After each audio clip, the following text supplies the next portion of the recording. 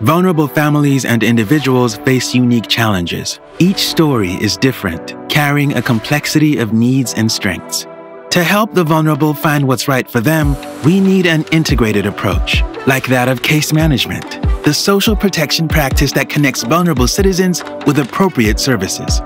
The World Bank created the Case Compass Toolkit to help governments improve case management through information technology. IT platforms can simplify this work, helping social workers better serve their clients. Building a case management platform from scratch is no small feat. So the Case Compass Toolkit includes 3 tools to give governments the expertise, resources, and support they need. The guide.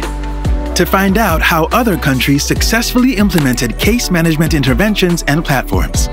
The prototype. To get inspiration from a functioning platform when building their own. And Case Compass Learn, to browse plenty of learning material.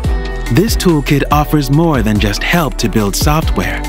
It bridges the gap between the digital world and case management work, helping us take the leap toward better, digitized, integrated services.